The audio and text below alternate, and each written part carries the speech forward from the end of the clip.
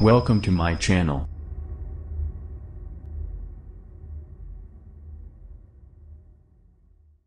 Amtrak blames freight train operator CSX for its deadly South Carolina crash. A locked switch is being blamed for the collision between an Amtrak passenger train and a freight train that killed 2 people and injured more than 100 others in South Carolina early on Sunday. The head of the National Transportation Safety Board said a switch on the tracks, which the freight hauler CSX owns and operates, was padlocked in a position that steered the Amtrak train onto a siding near Columbia, South Carolina, where it crashed into a parked, unoccupied CXS train. Key to this investigation is learning why the switch was lined that way, Robert Sumwalt, the chairman of the NTSB, told reporters at a news conference on Sunday. NTSB officials were not immediately available to elaborate. Amtrak President and Chief Executive Richard Anderson told reporters Sunday that CSX was responsible for the wreck because of the locked switch. CSX officials were not available for comment. Officials from both companies expressed condolences to the families of the 2 people killed, an Amtrak engineer and a conductor. 2 of the 116 people injured remained in critical condition overnight, officials said. Specifics were not available. A team from the NTSB is expected to be on the scene for 5 to 7 days. No probable cause will be issued at that time, the agency told media outlets. Robert Sumwalt, chairman of the U.S. National Transportation Board, told a news conference the section of track was operated by CSX and there was a padlock on the switch that steered train traffic onto the siding. Key to this investigation is learning why the switch was lined that way, he said, calling the damage to the locomotives catastrophic. An NTSB investigation team was at the site. Amtrak engineer Michael Kempf, 54, of Savannah, Georgia, and conductor Michael Sella, 36, of Orange Park, Florida, were killed, Lexington County Coroner Margaret Fisher told reporters. Autopsies were being conducted, she said.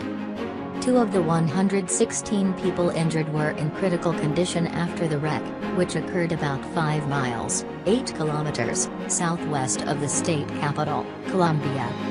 It's a horrible thing to see, to understand what force was involved, South Carolina Governor Henry McMaster told reporters. The first engine of the freight train was torn up, and the single engine of the passenger train is barely recognizable. Deadly crashes.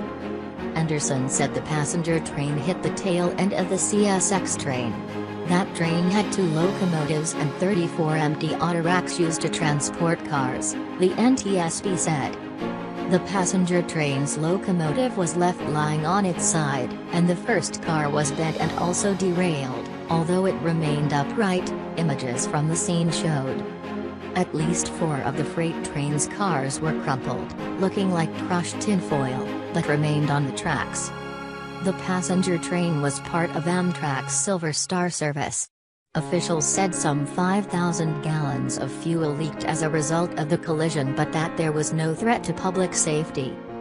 U.S. President Donald Trump received regular updates on the crash while at his resort in Palm Beach, Florida. My thoughts and prayers are with all of the victims involved in this morning's sick train collision in South Carolina, he tweeted. Thank you to our incredible first responders for the work they've done. McMaster said he had been told the Amtrak train was traveling at about 59 miles per hour, 95 kilometers per hour, on impact.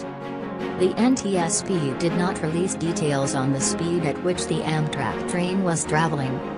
In December, 3 people were killed when an Amtrak passenger train derailed in Washington state.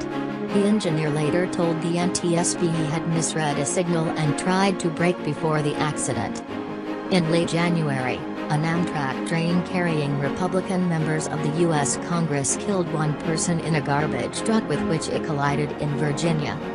A Federal Railroad Administration investigative team was also on the scene in South Carolina to help establish what happened. It is important to understand the factors that contributed to this tragic accident and how all stakeholders can ensure a safe and reliable rail system going forward, the U.S. Department of Transportation said in a statement.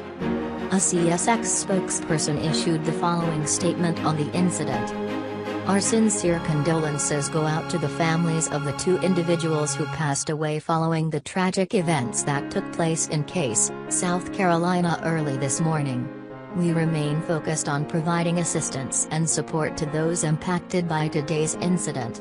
CSX hosts more passenger trains on its network than any other major railroad in the United States, and passenger rail remains one of the safest ways to travel. The National Transportation Safety Board is leading the investigation into this incident, and CSX will continue working with the investigating team.